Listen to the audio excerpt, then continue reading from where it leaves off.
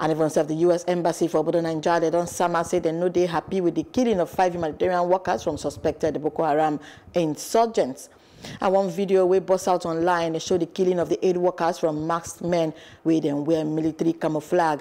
And for statements on Thursday, the U.S. Embassy for Borno, Nigeria, Sama said the 8 workers, they work tirelessly to stop the suffering of millions of Borno Nigerians for inside the northeastern part of the country.